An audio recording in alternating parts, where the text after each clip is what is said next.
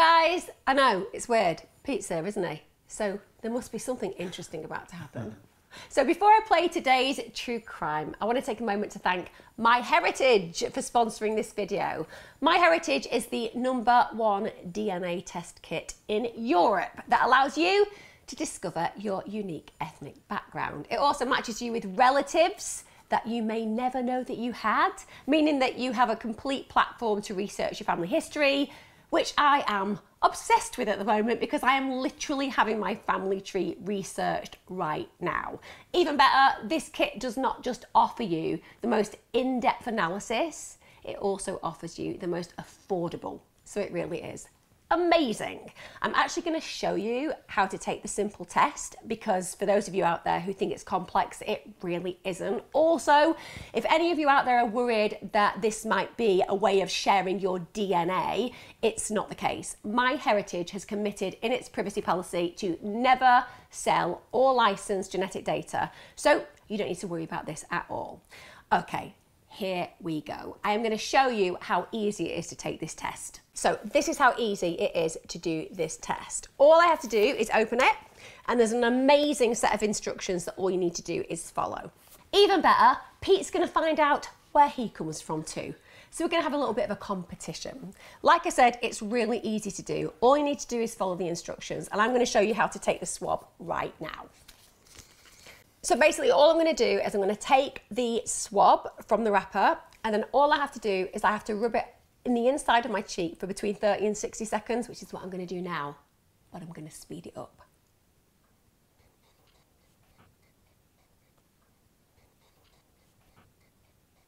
Then I'm going to take this, and all I need to do is take this vial. You just take the vial, open it, and then make sure that you don't touch the swab with anything apart from obviously the material that you've got from your cheek. You pop it in, put it to the bottom, and then all that happens is you break it off. Then secure that vial. It's secure because you're then going to be able to post it. Also, after you've done that vial, you need to do exactly the same with the second swab because there's 2 swabs here.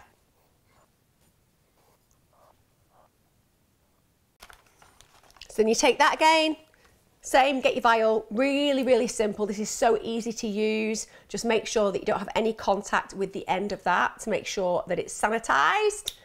Snap it off, pop it there. So now you've got your 2 vials.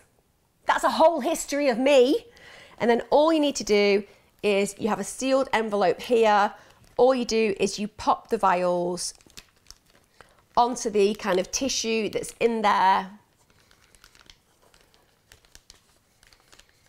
And they then go in this already self-addressed envelope, so there's no hassle. And you pop it in there.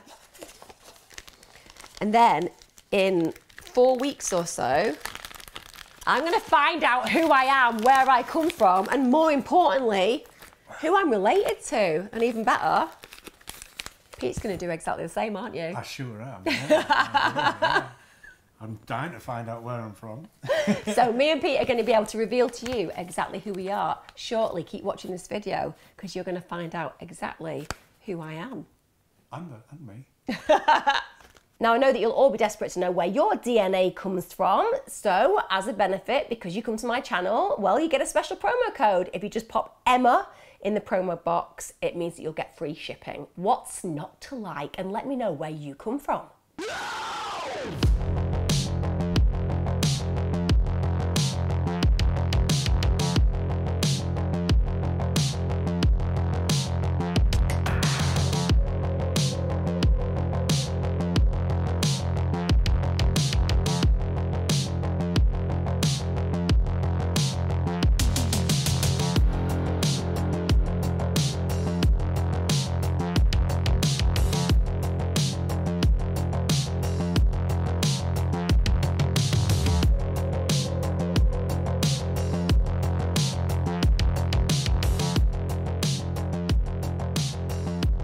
Hi and welcome to True Crime with me, Emma Kenny. Thank you for joining me. If this is new for you and you haven't been on my channel before, I release crime content on a Wednesday and a Sunday religiously. my saying is, if you like crime, you like consistency, this is definitely the channel for you.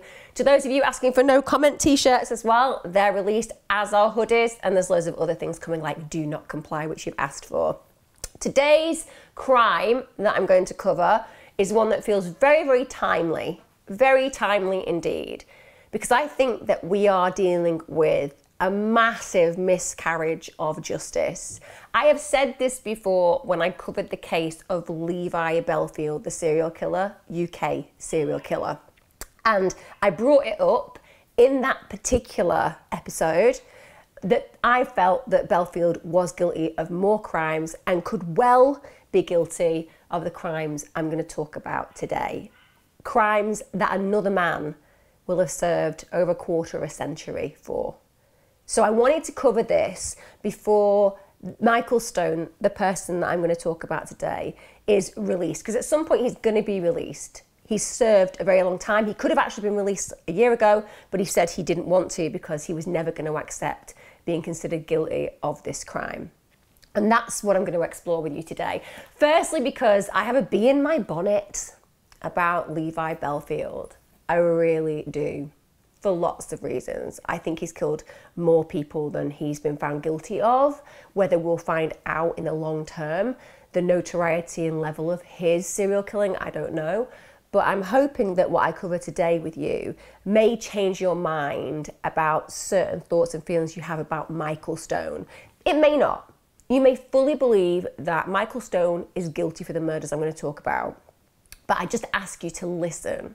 And also to listen diligently, because remember, there is one thing that we must always respect in a court of law, and that is that the jury must beyond reasonable doubt feel that an individual is guilty of a crime. Beyond reasonable doubt. If there is any reasonable doubt whatsoever, then you cannot find somebody guilty. So bear that in mind when I talk to you about this. And this isn't for any way, shape or form to disrespect the poor people who died that I'm going to talk about today. It's a crime that stays with me because I remember this so accurately, so personally, because I was shocked when it occurred. I was a young woman and it was mind-blowing that I was listening to the information that was being discussed on the news, because it was so brutal. And there was just something so homely and good about the family that it affected. There was just something really wholesome about the individuals that it stuck with me my entire adulthood.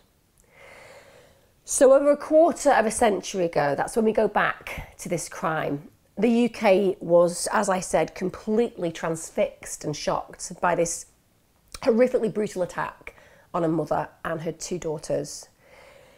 The attack left two of those individuals dead and another fighting for her life. Also, the family dog was killed.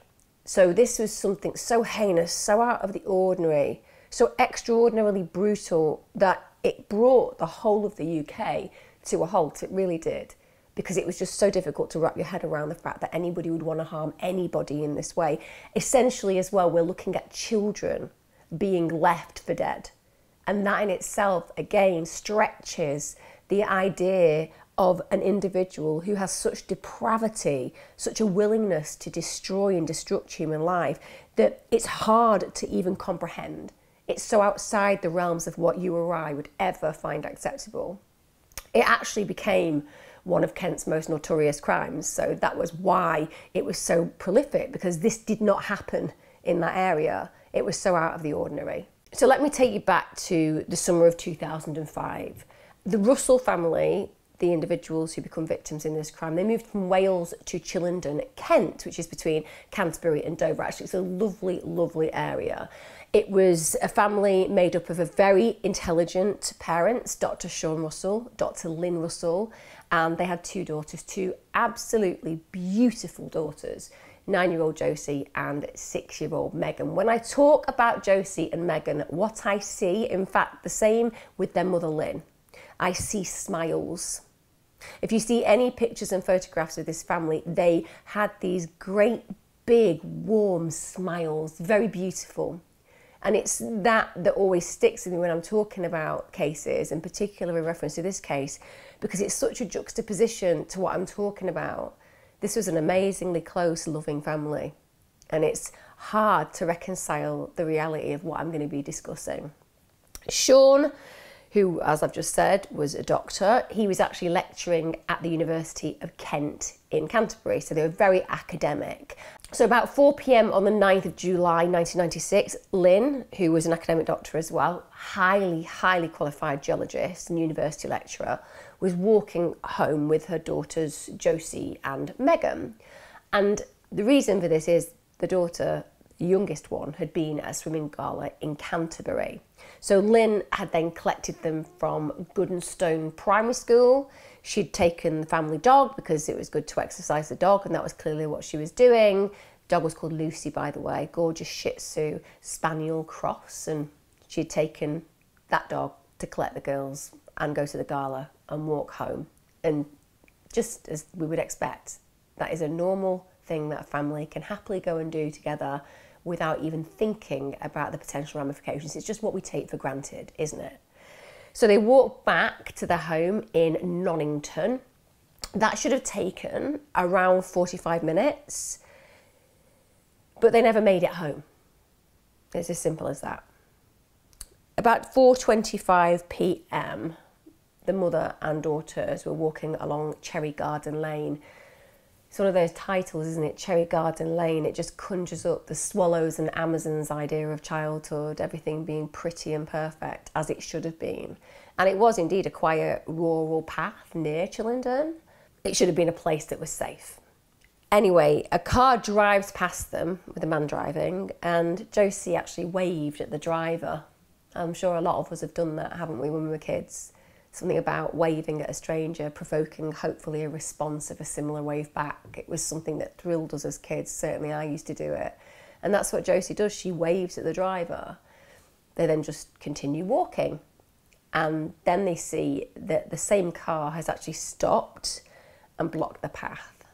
And that must have been scary, because even though you wouldn't be thinking that you're in danger, you would be suspicious that it's a little bit strange that somebody's blocked your path and is now getting out. I'm sure those fears would have been confirmed when they saw that the man was holding a hammer. He then approached them and he demanded money.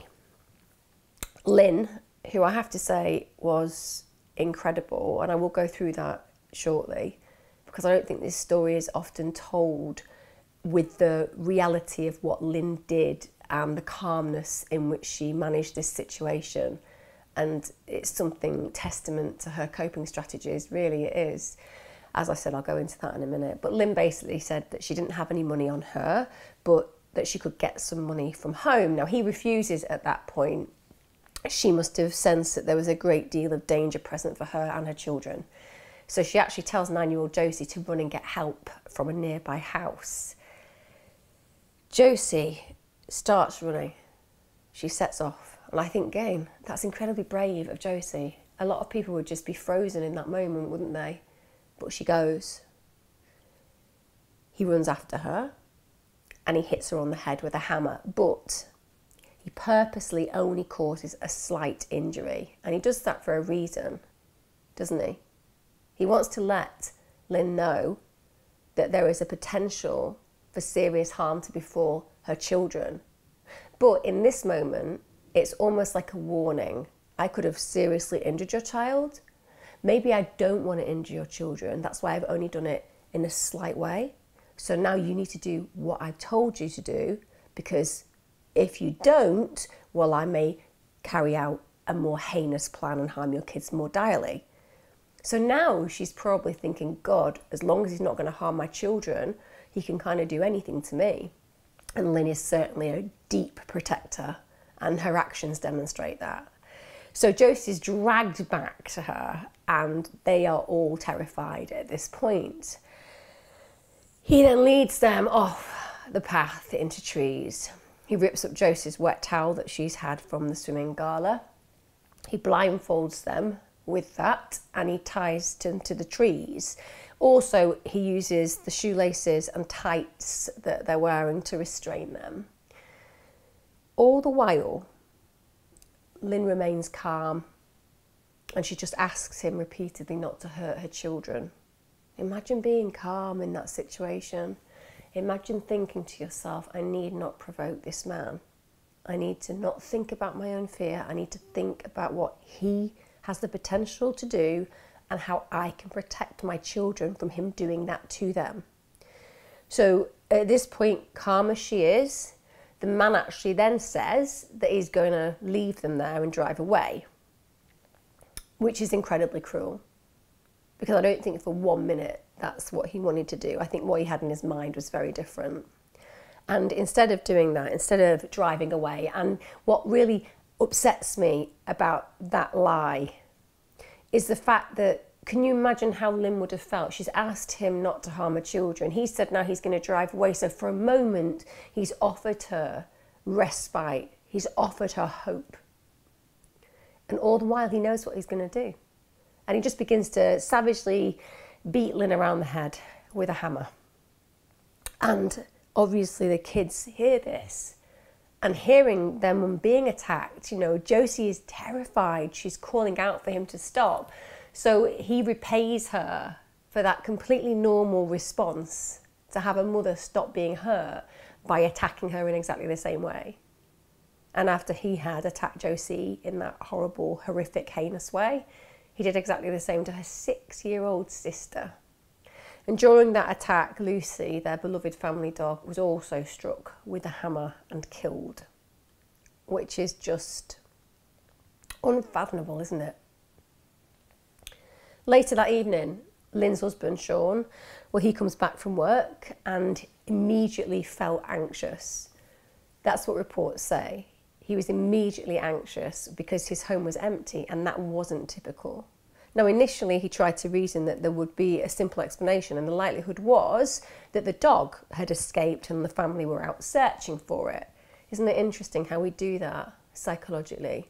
We have this fear and dread in the pit of our stomach, and it's always quite profound for anybody who's ever been through tragedy. You know, you can kind of know something really horrible has happened and almost expect that you're going to find out something terrible, but your brain does a lot of work in trying to prevent you from going there by giving you all these other reasonable suggestions, because the idea of coming to terms with something so heinous is just deeply problematic for our psyche.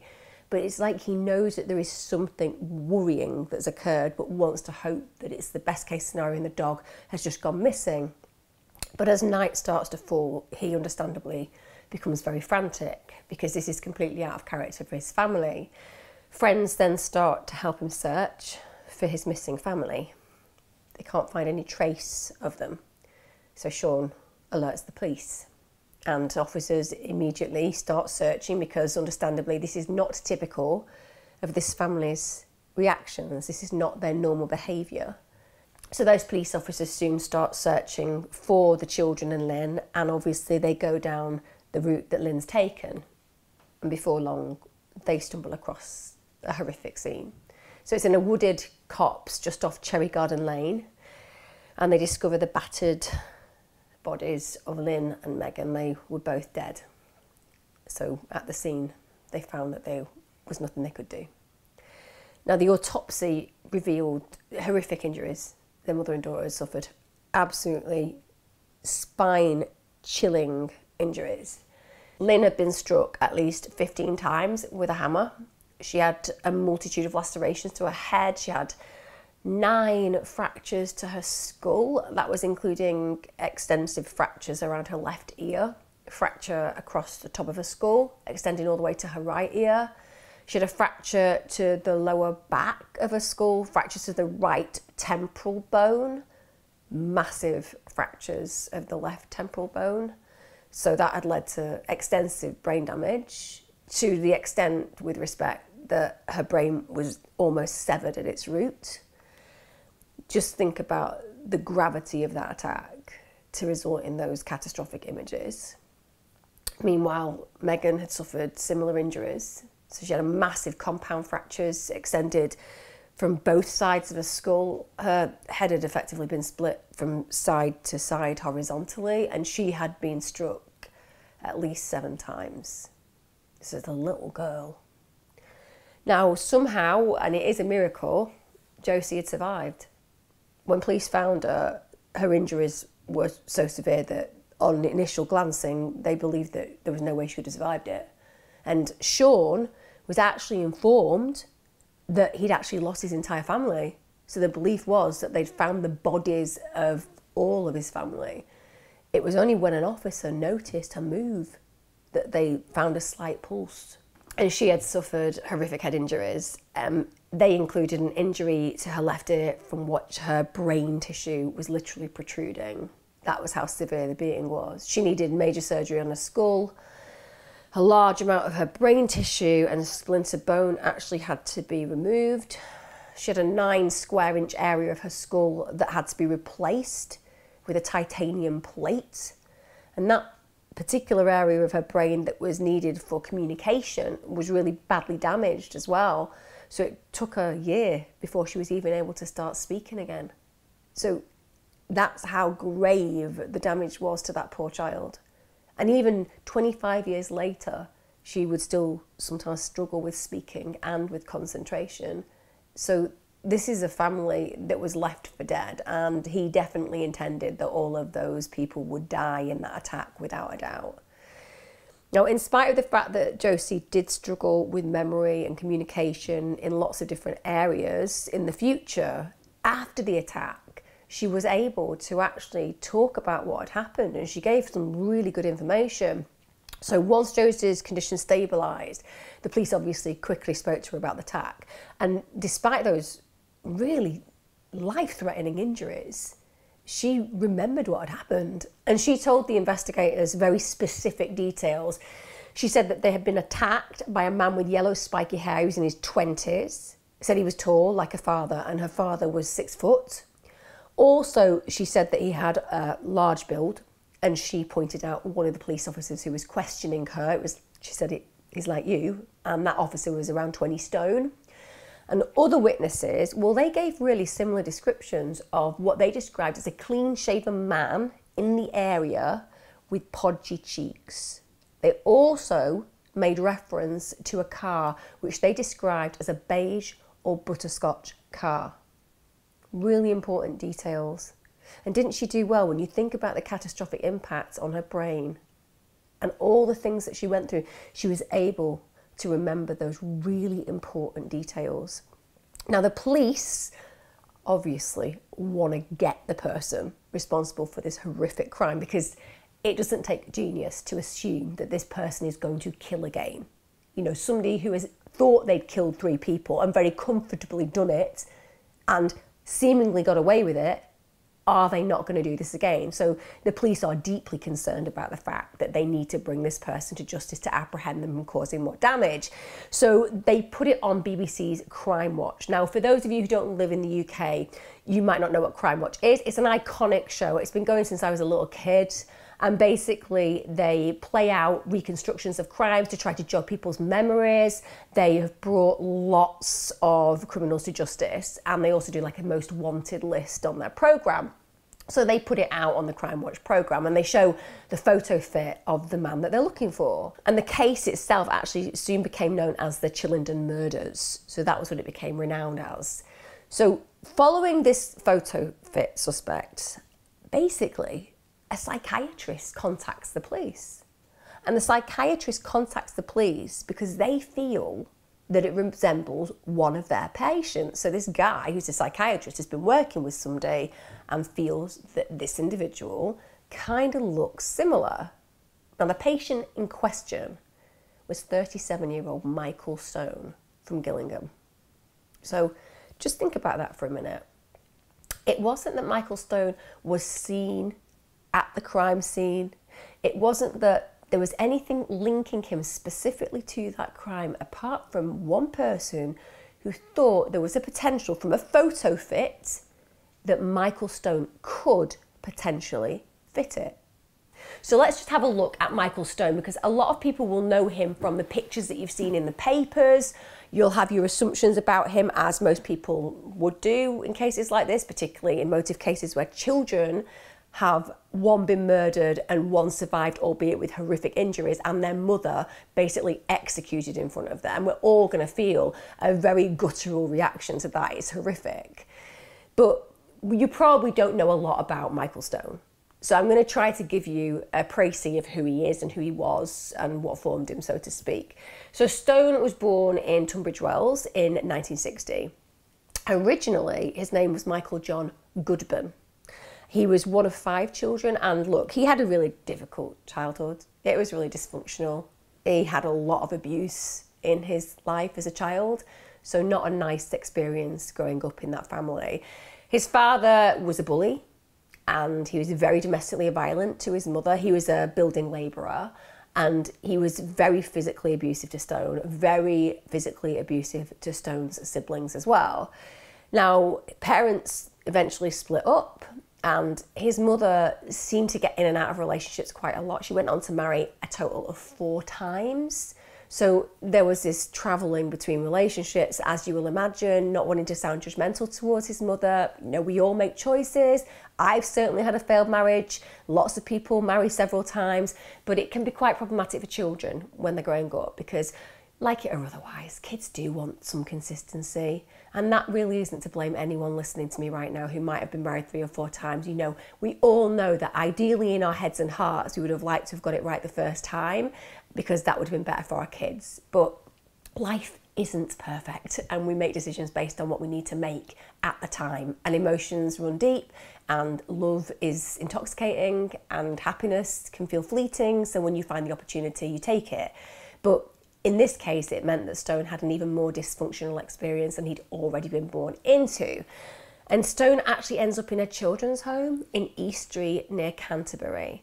Again, for most kids, being in care is difficult because you've not got your parents and primary caregivers with you and life feels very insecure and sometimes you're exposed to things that aren't really good for you. For example, 75% of kids who go into care, as in the care system, care homes, end up with criminal records.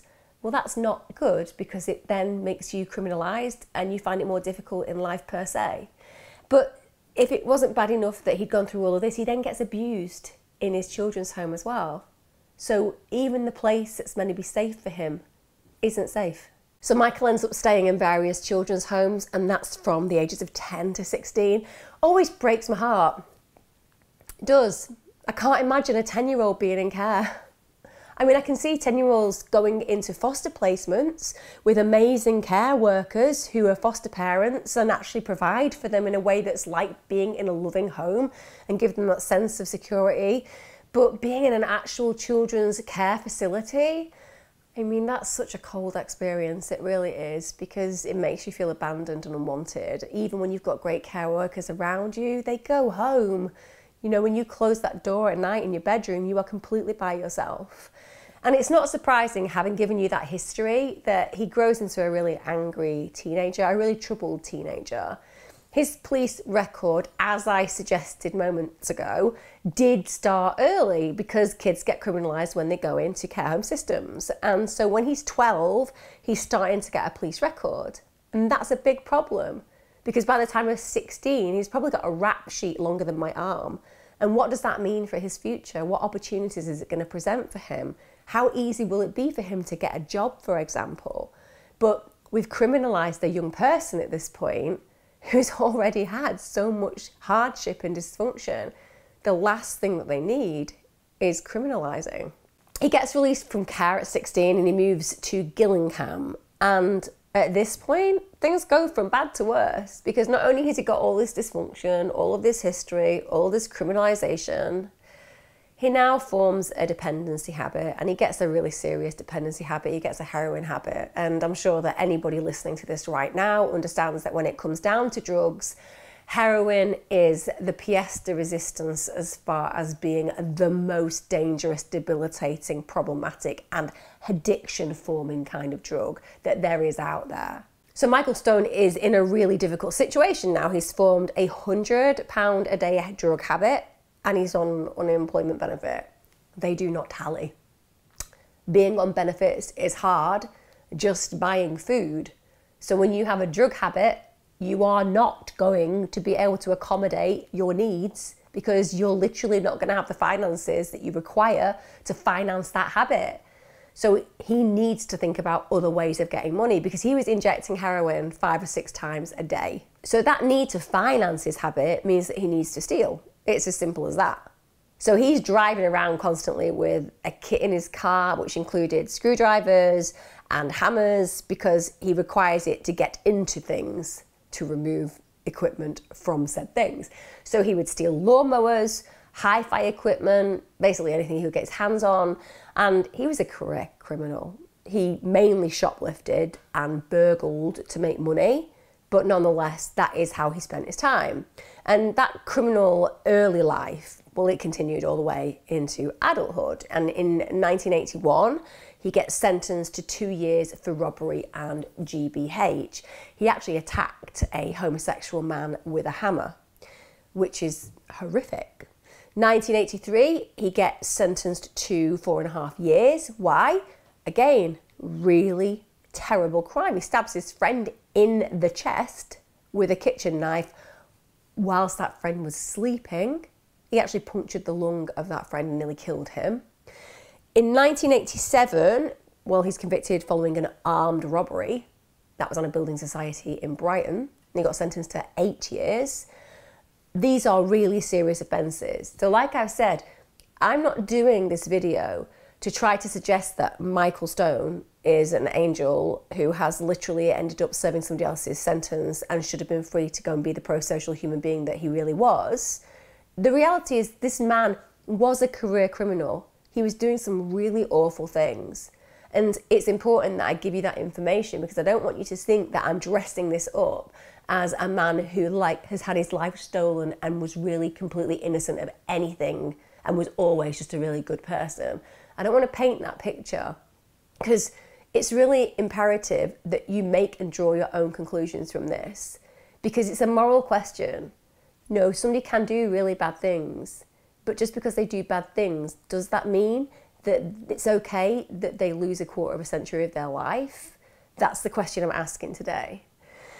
So he gets released in 1993, and I have to say, it's clear at this point his mental health is really deteriorating, and arguably a large portion of that will be to do with the fact that he has a really severe drug addiction. I mean, anybody who has come across addiction per se knows that firstly it's fixating for the individual. You know, they desperately want to connect with the thing that alleviates their pain. In this case, we're talking about heroin. But also it means that they don't really have relationships with people around them, because the only thing that they're concerned about is achieving their next hit. And if you're not getting that, that's going to be problematic, because it's going to cause you a whole heap of physical and psychological and emotional experiences. But when you do get it, that's going to also do that, because you're putting foreign bodies in your system that actually cause your mindset to shift and change. So you exacerbate everything on either level, whether you are getting it or whether you're being prevented from getting it. So we see this real decline in this mental health. And he did have a history of what's known as untreatable personality disorders, and he was actually diagnosed at some point with antisocial personality disorder. That means that they're alleging he's a psychopath. So this is not somebody who has been a wonderful addition to our society, but as I wanted to earlier on, draw your attention to the negatives about his upbringing and life. It wasn't easy for Michael Stone. So when this psychiatrist brings in this idea that Michael Stone could potentially be the same person that had been seen on the e-fit on Crime Watch, the police thought, wow, this is it. This has got to be our prime suspect. You know, this is a drug user, constantly needs money to fund his habit, and the attacker had specifically demanded money from Lin. Also, he had lots of convictions that I've talked about moments ago, which were violent, so several for violence, in fact. And he also had serious mental health issues. When they combined all those together, investigators thought, this looks like a man who actually has the potential to do great damage, and that meant that they felt he was capable of carrying out this horrific attack that had played out. So the 17th of July, 1997, that's more than a year after the attacks on Lin and her daughters, Michael Stone gets arrested. and he's interviewed by the police. He stoically and steadfastly denies any involvement. Arguably, most criminals would. You're not going to be like, it was totally me. So I appreciate somebody denying their involvement does not mean that they are innocent of it at all. Believe me, there are a lot of people in prison who say that they're innocent even when they were completely banged to rights in the crime. But the fact is, he does say, had nothing to do with me. He's then asked, okay, well, where were you on the day that these murders occurred? And he said that he couldn't say. He admitted that he'd got no alibi because he didn't know what he was doing that day. He also admitted that he was taking that many drugs that he really didn't know what day it was anyway. Now, for you and me, that actually can be quite an honest response. Because if you asked me what I was doing last year, or even 3 weeks ago on Wednesday, I wouldn't know. I really wouldn't. I don't remember most things. I kind of remember things that have meaning to me. And the rest is just extraneous noise. But add to that the fact this guy's been taking drugs, it's going to be almost impossible for him to actually dedicate a specific response to say, this is absolutely where I was and what I was doing. But for the police, this is a red rag to the bull. Of course it is, because now he hasn't got an alibi. So he could well have done the murders. And secondly, just because he doesn't remember where he was and what he was doing doesn't mean that he couldn't have done it if he'd been heavily under the influence. So Stone also, when being questioned, continues to deny any knowledge of the crime. But he ends up being remanded in custody whilst an ID parade is arranged, which is good practice because you don't want some psychopathic serial killer on the loose with an opportunity to escape. You don't want to give them that advantage. So they get the ID parade, and actually Josie is completely unable to pick him out of that police lineup. Bear in mind, this is a girl who absolutely was able to remember who the person was who harmed her beloved mum. She described him really accurately. Nonetheless, Stone does not get picked out of that lineup. But on the 23rd of September 1997, this is at a point where Stone actually asks whether he can be removed from the cell that he's in and moved to a segregation unit. And there is a reason for this. He says that prisoners are making up loads of stories about him and saying he's responsible for this heinous crime, the killing of a child as well as a woman.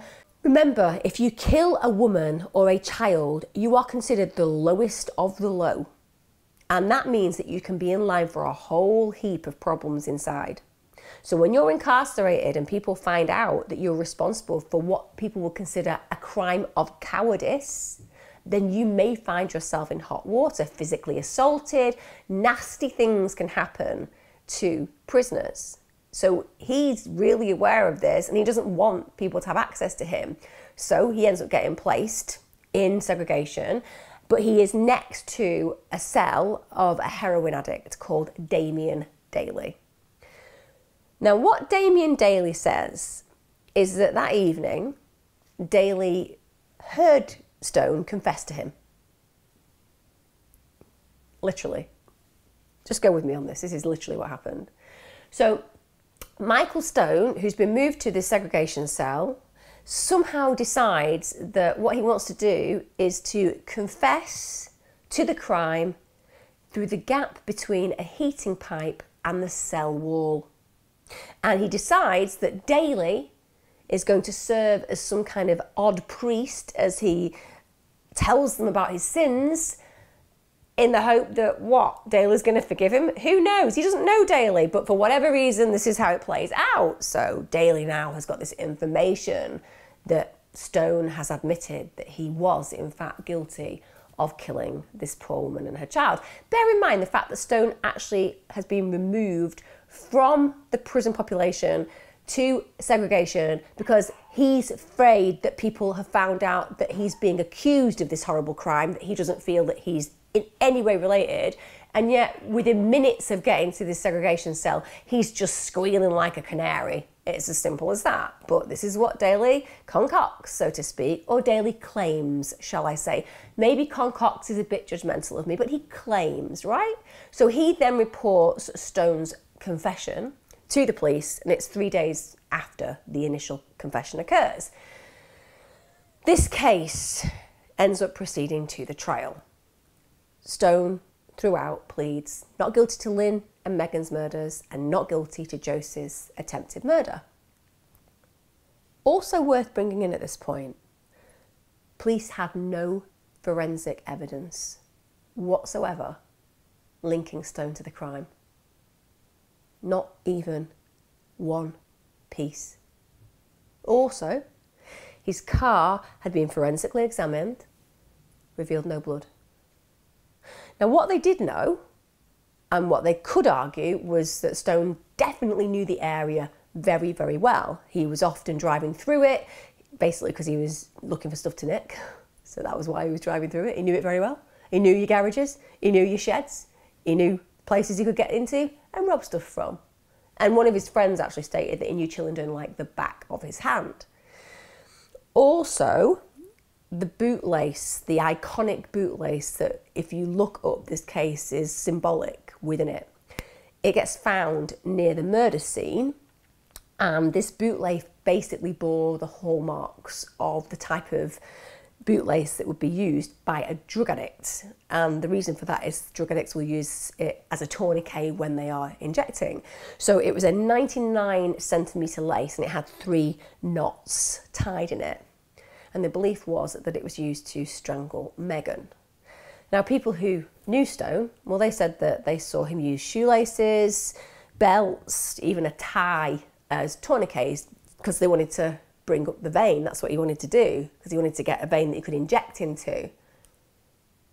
But there was no forensic evidence whatsoever on the lace, between the lace and Stone. Now, bear in mind, if this shoelace is meant to have been used as a tourniquet, there's many things would have been there. First of all, he would have had to fix the tourniquet with his teeth. So when you put it round, you use your teeth to pull it together. And also there would be DNA traced from his skin. So it should have been ripe, literally ripe with DNA. But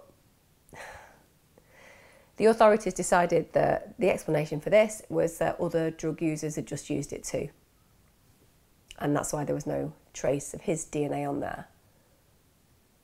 This is the evidence, guys. What I've just expressed and explained to you is the evidence. When it gets to trial at Maidstone Crown Court in October 1998, the main evidence against Stone, aside from that shoelace that I've just talked about, it was testimony from 3 prison inmates. 3 prison inmates where Stone had been on remand. So Barry Thompson, Mark Jennings, who was a convicted murderer, and Damien Daly. All of them claimed that Stone had spoken to them and confessed to the crimes, which is strange, bear in mind the fact that he's not confessed to the police at all, and he's made it very clear that he's not guilty. So this mindset shift that he's now confessing to random criminals, it seems like a little bit of a leap. But the key prosecution witness, actually within the whole case, was Damien Daly. Now bear in mind what I've told you about Damien Daly. He's a heroin dependent, right? I appreciate when I say heroin dependent that it may trigger people who've had addiction issues, who are not liars at all, and who've taken heroin and been in trouble with it, but been honest. But for the very vast majority of people who take heroin, the heroin is the only thing that they can think about. And whatever will get them that hit, they will literally beg, borrow, or steal to do so, right? So Damien Daly's history does not suggest that he's the most pro-social, honest human being. In court, he actually admits to being an accomplished liar, so at least he's honest about that. And he claims the reason that he's an accomplished liar is to just get through life. He needs to do that. He needs to lie about things. Now, the prosecution, they stress, well, yeah, this guy's a complete liar, pathological almost. He even owns it himself. But would he need to lie about the confession? I mean, he has nothing to gain. That was the prosecution's defence of this character. Also, Cherie Batts. Now, that's a friend of Stone's. she gave evidence for the prosecution, and what she recalled was that she'd seen him wearing a blood-stained t-shirt around the time of the murders. Again, I instantly worry about somebody who suggests that, and I'll tell you why. Because how likely would a murderer be to wear a blood-stained t-shirt around other people? It's not something that you would do unless, shall we say, it had just happened and you bumped into somebody that you knew and you had blood on you. But the idea that somebody would be wearing a blood-stained t-shirt around people that they knew would be quite odd, because arguably it would be the first thing you get rid of. That's the evidence. That's it. I have just told you the entire evidence. And on that evidence, they found Stone guilty on all counts. He was given 3 life sentences. Now, don't get me wrong. If Michael Stone was guilty of those offences, I would never wish for him to set out a day free in his life. I would want him to rot and die in jail, because he absolutely fundamentally deserves it. He deserves a life sentence for what he did to poor Josie, and fundamentally, undoubtedly, life sentences for the murder of Lin and Megan. Simple as. Now, following the trial, obviously Josie and her father need to get on with their lives, and they moved to North Wales. This is just a stone's throw from the family home that they'd lived in before moving to Kent. And one of the big reasons for that was they wanted to escape the constant publicity. They wanted somewhere that Josie could safely recuperate. And Josie ultimately became, and is, an incredibly successful textiles artist. Beautiful woman, incredible smile still.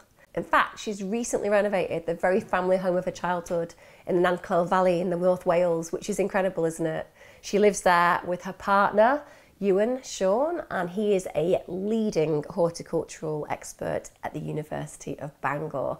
So very much following the same family pattern that her own parents had, you know, 2 incredibly bright individuals, incredibly good at what they do, finding each other and finding love. And I think we all agree that we would want for her to have the most wonderful life, one that she truly and absolutely deserves.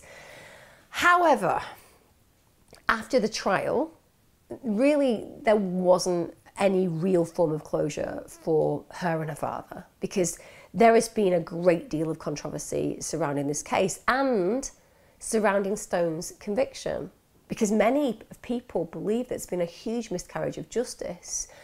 The suspicion about this basically focused on Stone's alleged confession to Daly, who, as I've said, was a self-confessed liar.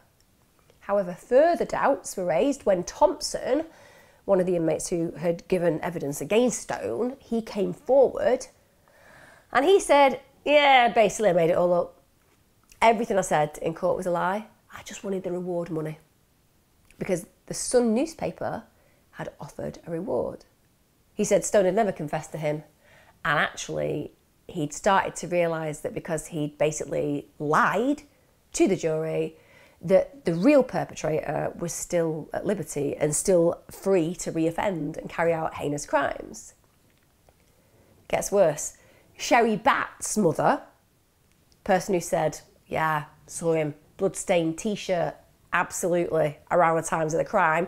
Yeah, her mother came forward and said, I have disowned my daughter.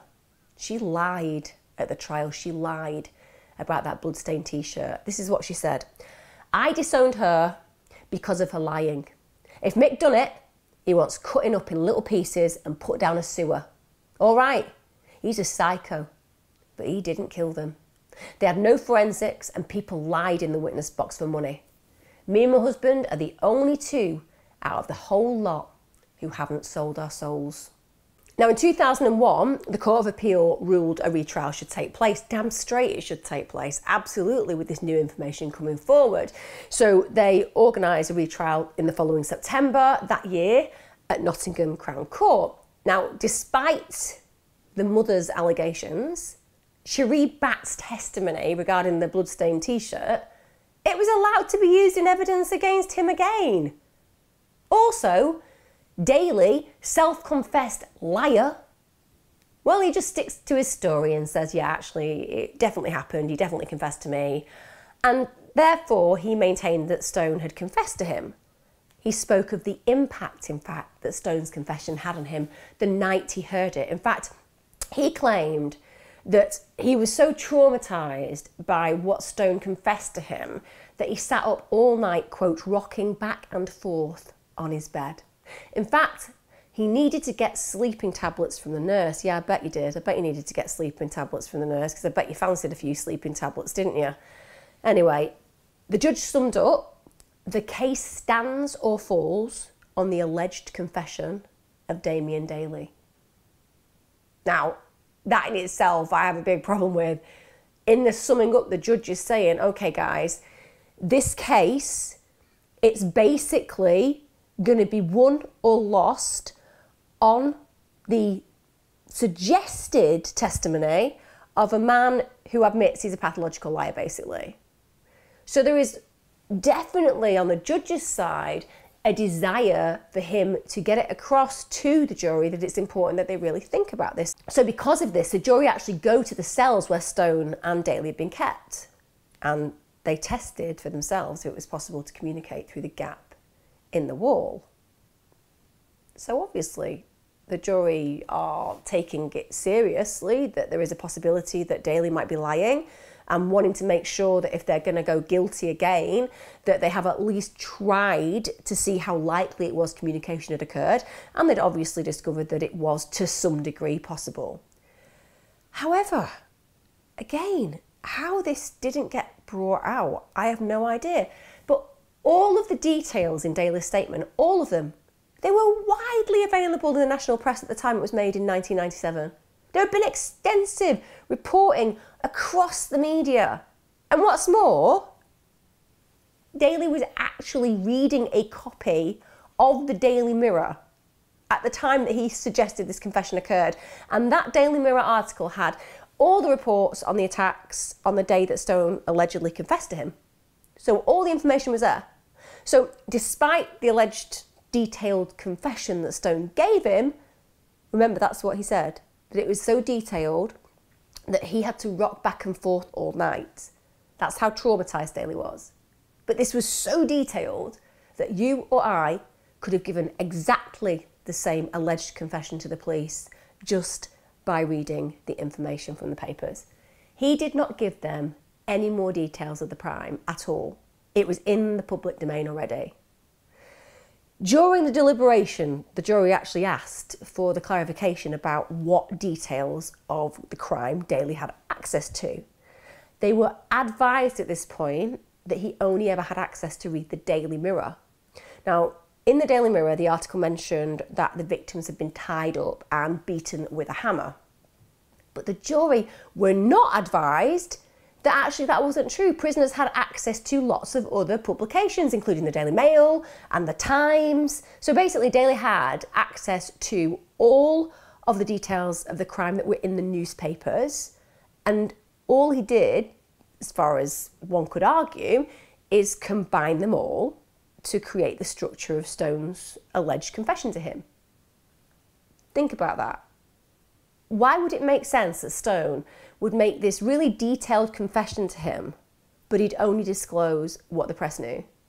You know, if you want to disclose and you want to confess, you're going to be able to tell that person you're confessing to the hard, stone-cold details of what really played out, not what a reporter has let out to the public based on what they've been told by the police, who will have made assumptions.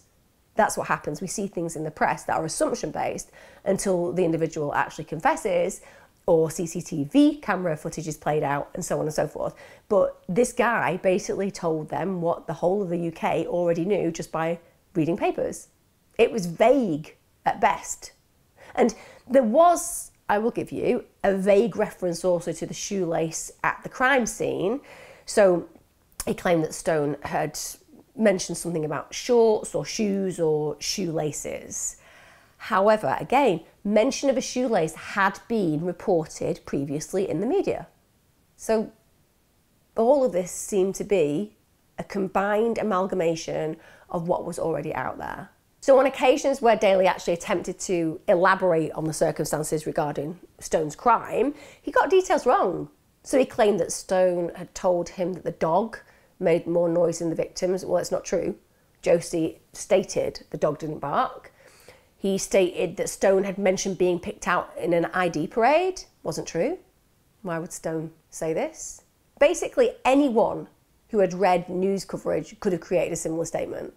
Furthermore, the jury had been told Daley had nothing to gain from lying about Stone's confession. This wasn't true at all.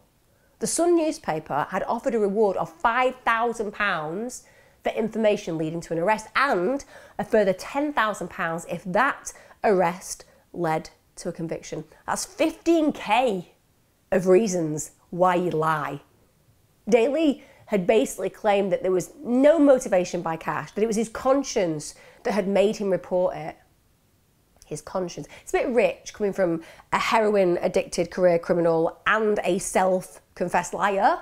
Also, there were obvious discrepancies between Josie's description of the attacker and the way that Stone looked, so that in itself didn't fit.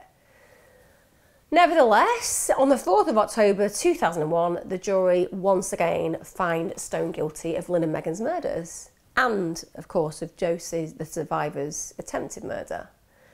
It didn't manage to reach a unanimous verdict, and ultimately they got to a 10-2 verdict, so there were 2 people who were not happy with that verdict. Now, as the verdict was read out, Stone's own sister, Barbara Stone, cried out, "Oh no, not again." So clearly the family really struggled with the fact that Michael Stone was convicted of this, and she later stated, "Every day I wake up and the first thing I think about is he's in a prison cell and I'm walking around. He's confined in prison, but for me, it's a mental confinement. It never goes away. It affects everything I do in life and the way I am." It's a really evocative statement, isn't it? A family member who feels that even though they're free, they're actually in prison too, because they feel that their brother has literally been sent down for a murder that they're not guilty of. Now, after the trial, Detective Superintendent Dave Stevens, who led the investigation, expressed a very different opinion to his sister. He said, "Stone has the most appalling criminal history and a very disturbed psychiatric history. We were looking for a maniac, and Stone is a maniac. I don't think Stone meant to kill them when he started out. I think he meant to rob them, but it escalated and escalated. In interviews, he's never admitted anything, but there were things he said to us that were really disturbing. I have no doubt he was responsible." It doesn't surprise me that that police officer wants to make it clear that he fully believes that Michael Stone is responsible for this crime. You know, this is an individual who would be desperate to bring somebody to justice and would be blinkered potentially by the actual reprehensible criminal record that Stone had, and therefore it clouds his judgment potentially. That's just something that I'm posing. But certainly it doesn't sound like he was willing to even consider the fact that Michael Stone may be innocent of this crime we're talking about. So despite this second conviction, does that change Stone's point of view? Does he admit finally that he is the killer? No. He absolutely maintains his innocence. Now in 2004, Stone wins the right to another appeal. Now this is mainly based on issues with Daley's crucial statement about Stone's alleged confession that I've been through. The appeal actually gets rejected by the Court of Appeal, and it states that whilst Daley was a dishonest criminal who would lie when it suited him, this was no reason to view the conviction as unsafe, despite the fact that Daley's evidence had been crucial in securing the conviction. So he was somebody who would lie when it suited him, who arguably had stood to benefit £15,000 for saying that Stone had done it. And even though we know all of this, at the end of the day, we shouldn't consider that the conviction is unsafe. I know I'm pushing that point home. The reason I'm doing it, guys, is because if circumstantial evidence and testimony from people who have a vested interest in testifying against somebody for a benefit to themselves, any of us could be at risk, couldn't we? Any one of us. If a certified liar can stand in court and say that we told them that we did something, and we can't remember the day that they're talking about because we were living a different life, we were thinking a different way, we were under the influence of something, but we can't actually give ourselves a certified alibi. And a case can be built around that without any forensic evidence.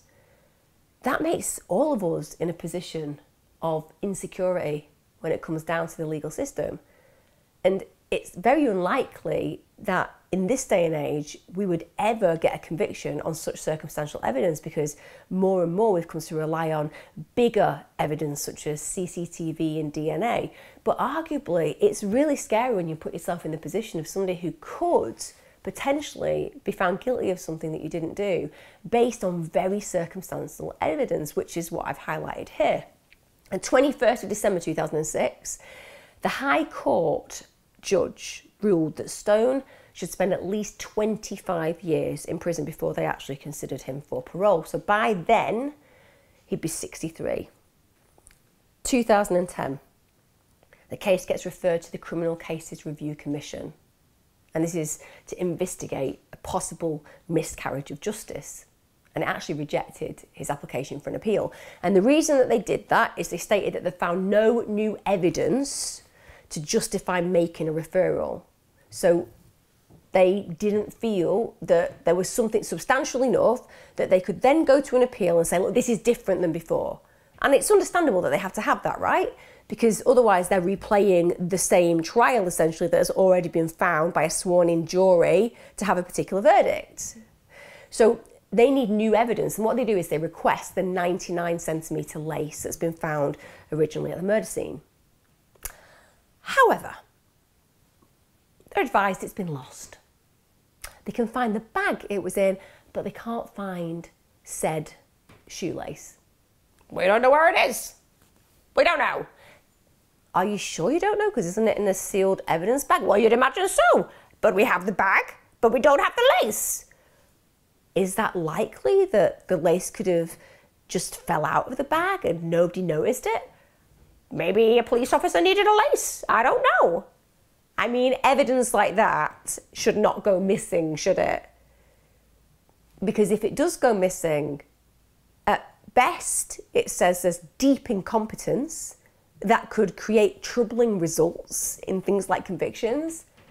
And at worst, it could suggest that somebody had tampered with that evidence because they didn't want somebody, shall we say, having an opportunity to challenge that conviction again.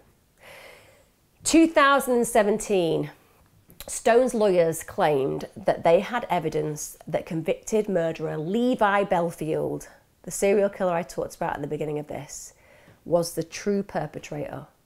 They'd received information from an inmate who was actually friendly with Bellfield. Yes, apparently Levi Bellfield has occasional friends, although not friends that keep confidence, it seems. So the suggestion was that Bellfield over many months had confessed to this inmate.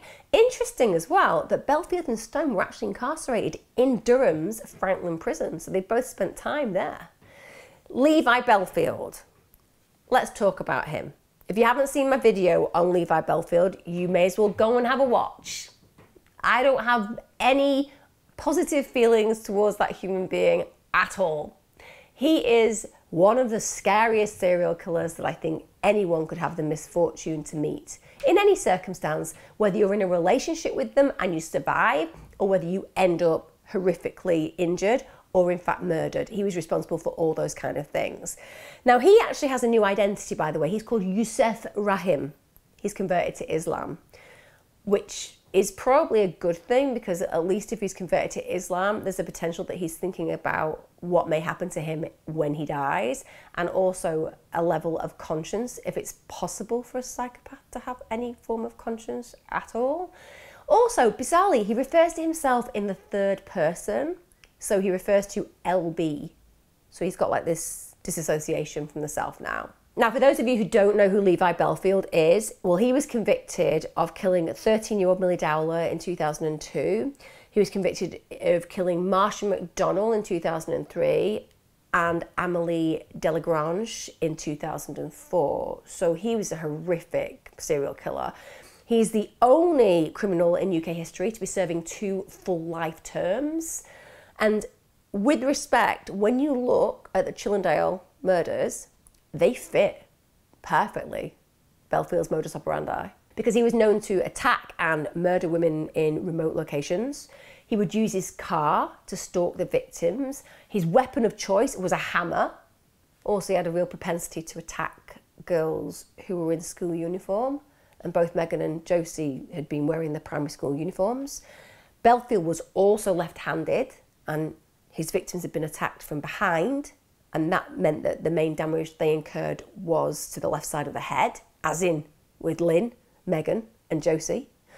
Bellfield also matched the photo fit and the witness descriptions with respect far more than Stone. So people who had actually seen a person of interest, shall we say, on that day described somebody who was far more like Levi Bellfield. And Bellfield was a 6'1" man. He was 28 years of age at the time of the attacks. He had a short, spiky hairstyle. He had a large build. Also, he bleached his hair regularly, and that fitted Josie's description of the yellow hair. Crucially, the picture that you'll see of Levi Bellfield, which I think stands out for us all, is that he had really podgy cheeks. And that had been a feature that lots of witnesses had talked about. This guy that they'd seen had podgy cheeks. When you think about Stone's description, however, well, Stone was 5'7". He was 36 years of age at the time of the attacks. He had a receding hairline, and his hair was brown, and he was slim. Now, that obviously explains why Josie couldn't pick him out of the ID parade, because he literally didn't fit the ID that she had given the police.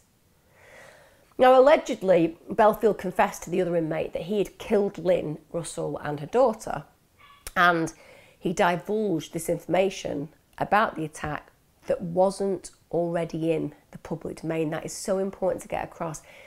It was the extra pieces of information that meant that this inmate thought, this guy is telling the truth, this guy's confessing to me. Now, his lawyers, Stone's lawyers, also claimed that they had a witness who saw Bellfield close to the scene of the murders. Bellfield, however, in spite of this confession basically being drawn out by this inmate who then went and spoke to the lawyers for Stone, Bellfield doesn't like the fact that this information's been passed on. So he alleges that Stone was actually trying to bribe him into accepting responsibility for the killings.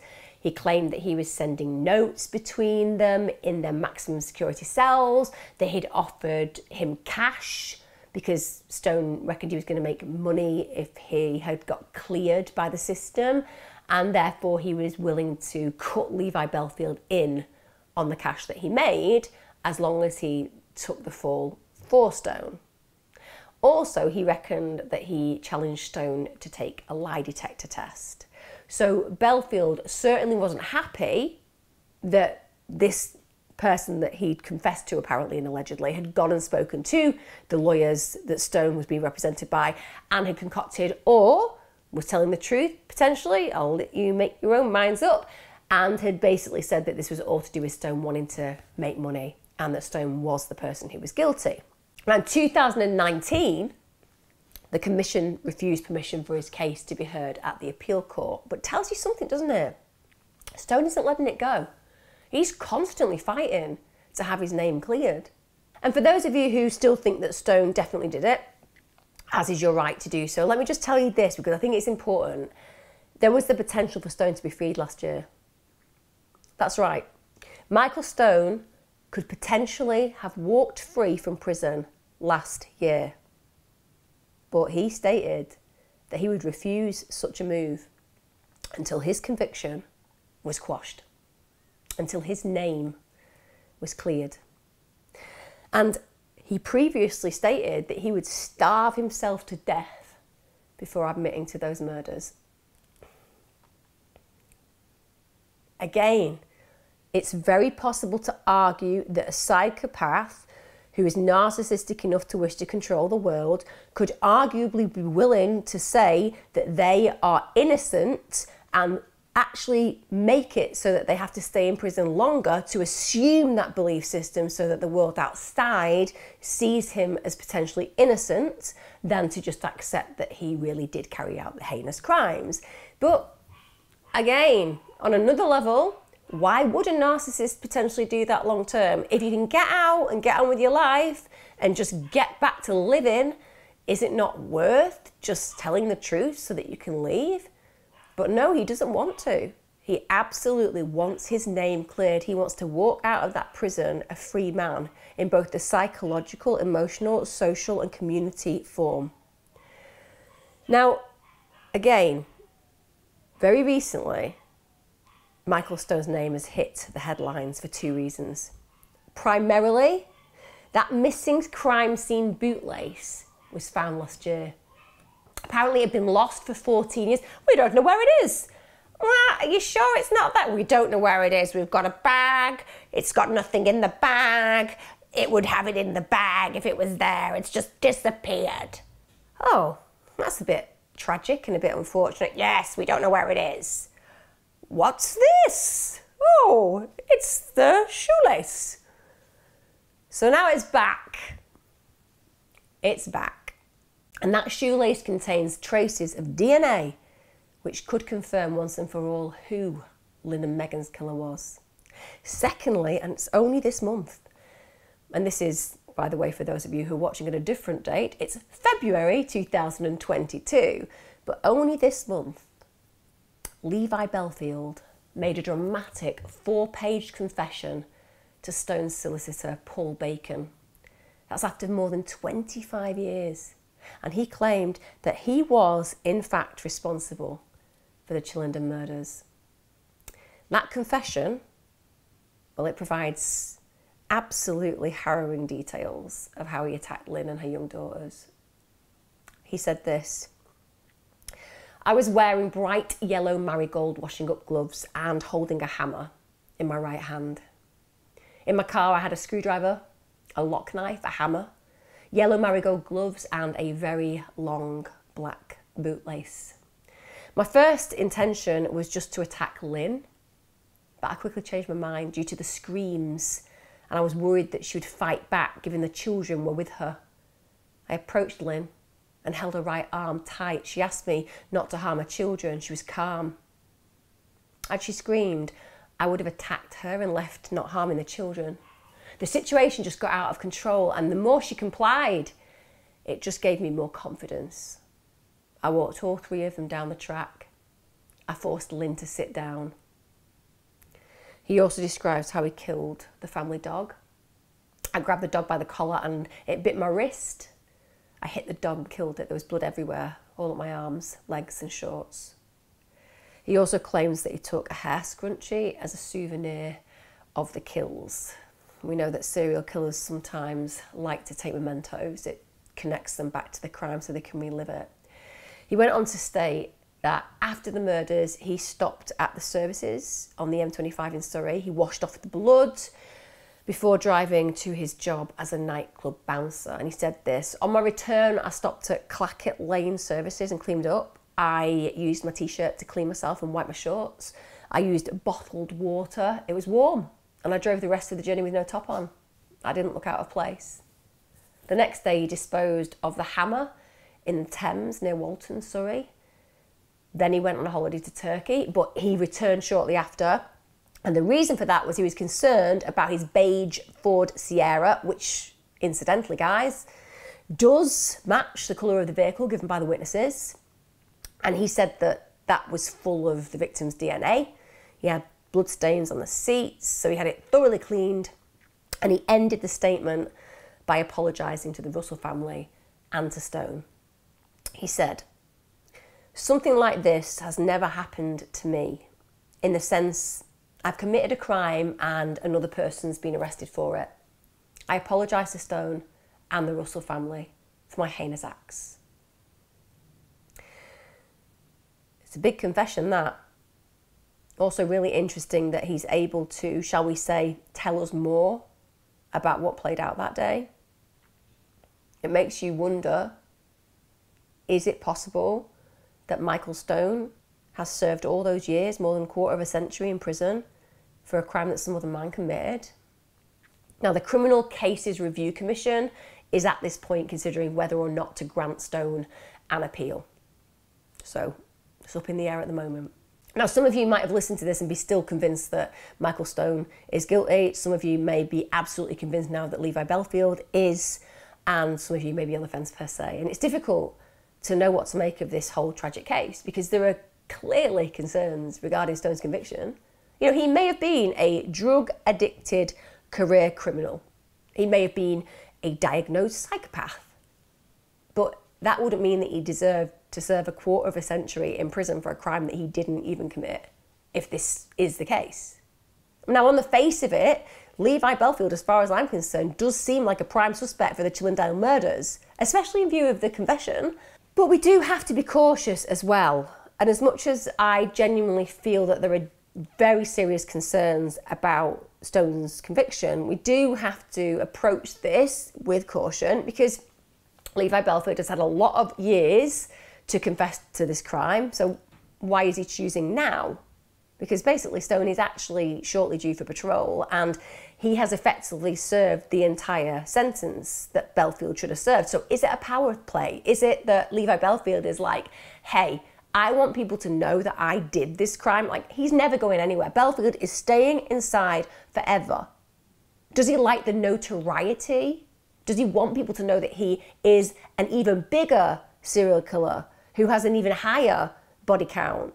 But he didn't want people to know until this other guy had effectively served the entire sentence for him. So he's had the power over Stone, the power over the narrative, the power over the family who've been constantly dealing with the appeals of Stone. And he wanted to have all of that and then say, no, I did it, knowing that it's made no difference to Michael Stone at all. Could that be the power play that Bellfield is using? Certainly, when you think about Levi Bellfield's psyche, he is a psychopathic serial killer. He will definitely enjoy knowing that he is the puppeteer, so to speak. Or there is the opposite extreme. He could just be lying. He could just literally be making this up because he wants more notoriety. I mean, he's known to be somebody who likes playing games. He's definitely a narcissist. He likes being in the spotlight.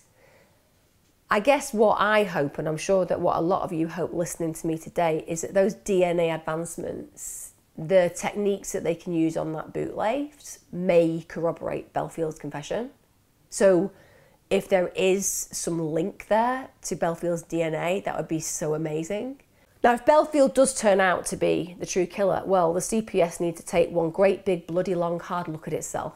Because what they did initially was they built a case around a statement of a career criminal who is a self-confessed liar, and that was their main player in prosecuting. I mean, that is dubious grounds, isn't it?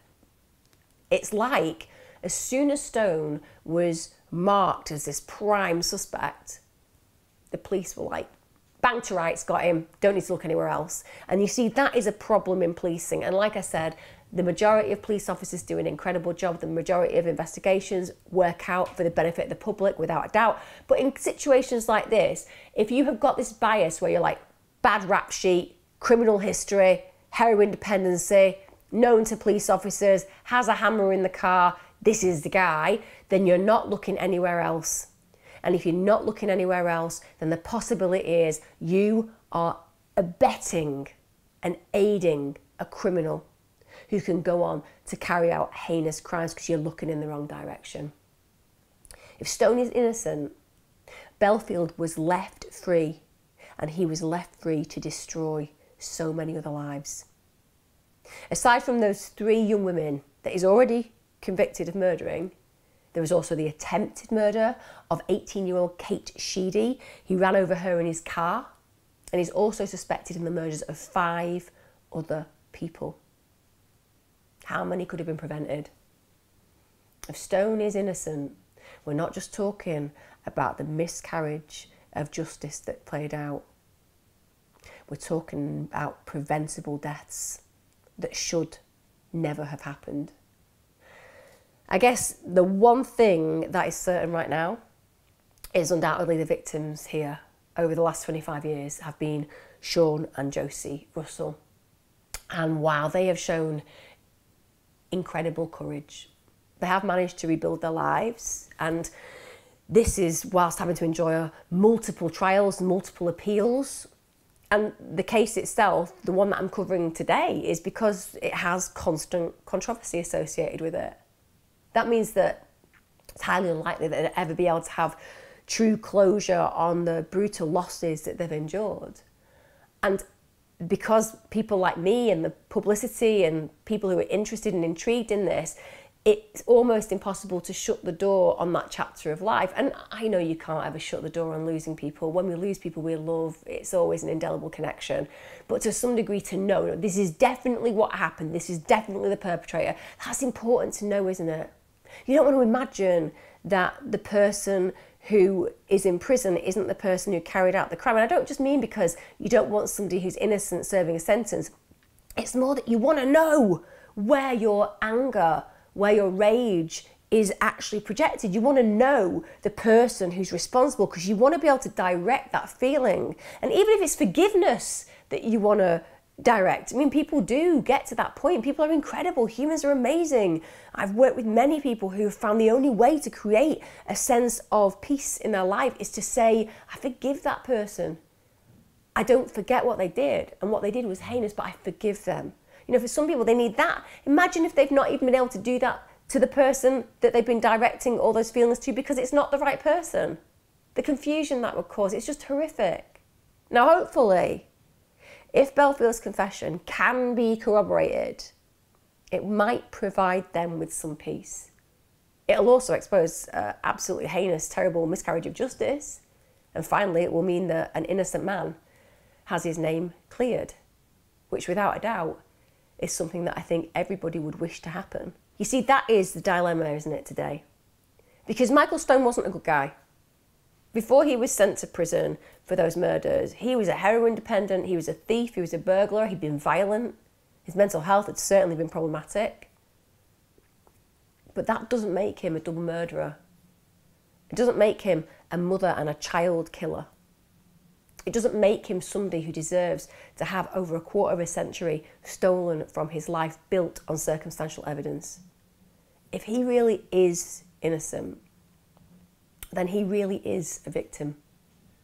And isn't it terrible that if that's the case, the thing that really sealed his doom wasn't just the heroin-dependent, lying cellmate who basically told the police what they wanted to hear and that went to court suggesting that this man had confessed to him, even though we now know that all he did was read back basically what was in the papers. That isn't the biggest miscarriage here. The real miscarriage is the fact that Michael Stone was born to a dysfunctional family, abused, put into care, criminalised through care, and then without foundations and support, fell into dependency, and then began a problematic, non-prosocial life, stealing and burglaring and being violent, all of things that he should never have done, but nonetheless that came from a systemically dreadful life before. So as a child into adulthood, he was somebody who society failed. And yet it was that very failure that was used against him in court. The very bias that the police have described, that Stone was a terrible human being who deserved what was coming to him. You see, if we aren't able to look at a scenario with neutrality, if we aren't able as investigators to be completely careful about the way that our bias affects our beliefs, then these kind of problems will arise again and again and again. I guess the jury's still out on this one, literally, because it may be that we do find that the DNA points to the fact that Stone is completely innocent. But what I really want to draw your attention back to is the question I posed at the very beginning of this, which is, in the British legal system, you need to prove a case beyond reasonable doubt that somebody is guilty. If you had been a jury member in the initial Michael Stone trial, would you feel that the prosecution had truly presented a picture of a man who was guilty of that crime? Could they really have given you the evidence required to say that beyond reasonable doubt you were absolutely convinced that this human being was responsible for the murders? Or would you, at best, believe that the information you were provided was circumstantial, and at worst, it was fabricated at points? And knowing that, would you have been willing to say that this man deserved to go to prison for the period of time that we know he served? Or would you feel that even if you believed he was guilty, even if your bias said that, even if you knew that this guy wasn't the best kind of human being, as a jury member, you still could not in good faith say that you absolutely knew he carried out the killings? It's a question I'm posing for you. I know what I'd have done with the information that was presented at that trial. And I guess we'll see whether in the end justice plays out differently or justice is confirmed, as is the case that Michael Stone was essentially guilty. Time will tell.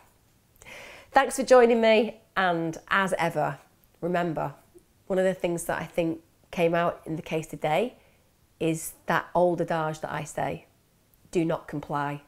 Scream, shout, fight, bite, do anything to draw attention to yourself, because people who are serial killers, the more you comply, the more likely it is that your end and demise will be certain. Take care, look after yourselves, and thanks for joining me on another True Crime. See you again next time. Bye.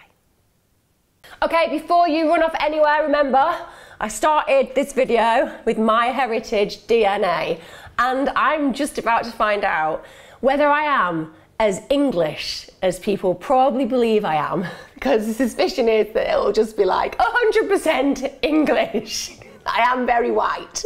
I am very, very pale. And what do you reckon you're going to be? Mainly sort of English or Scottish. You've got to have some Celt in you. Celt, definitely. Strawberry blonde and all that. So this is Strawberry blonde, I'm blonde. Strawberry blonde, and it's got a reddish complexion, so that's very Celtic, isn't it? Right, here we go. Let's find out what I am.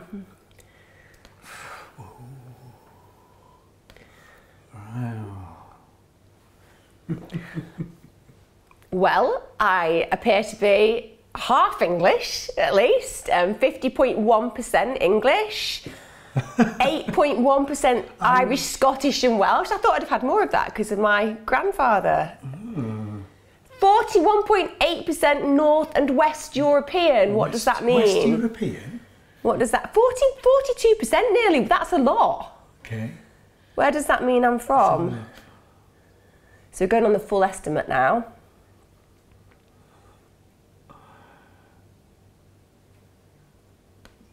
What? Are you kidding me? Is that right? No, look. I'm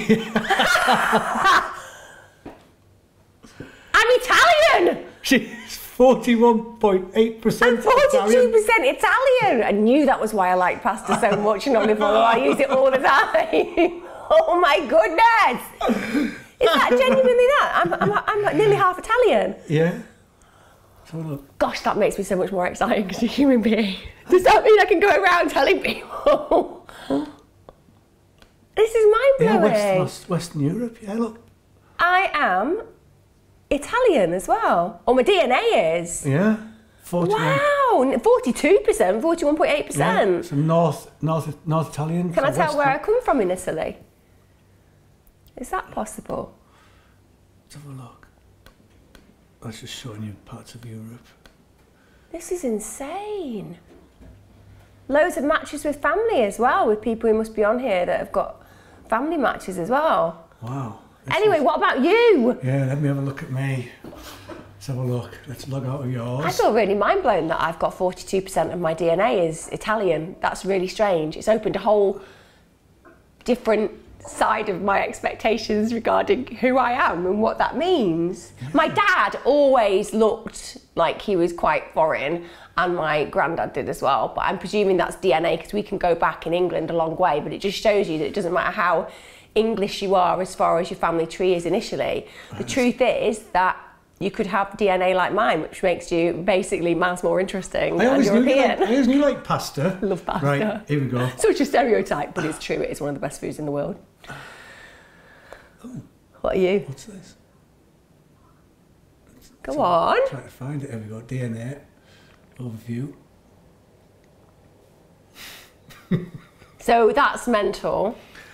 Okay, so I'm 28.1% other ethnicities, which I'll have a look in a minute.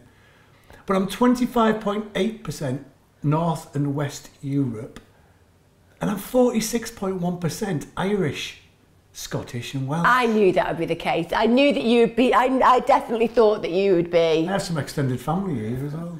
But wait a minute, so that out of those other things, you're basically Irish, Scottish and Welsh. Are you British at all, English at all? Yeah, 21.5% English, 25.8% North and West European, which is... It's like, top of Italian, no, so it's more, I'm more Germany there. More Germany.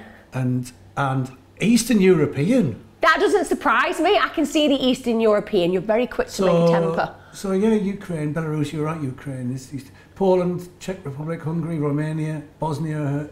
Doesn't surprise me. You're very strong. But look, Eastern European men are very strong. Well, look at this. So it's showing that I'm mainly from Cork. No in way. Ireland. That doesn't surprise me at all. That means we're going to have loads of American relatives, doesn't it? Because Italian and... I've got lots of American... I bet I have as well. You can literally see all your family relatives, like first cousins, if you've got them on there, second cousins, third cousins. It's showing Pete has got loads and loads of second cousins, actually.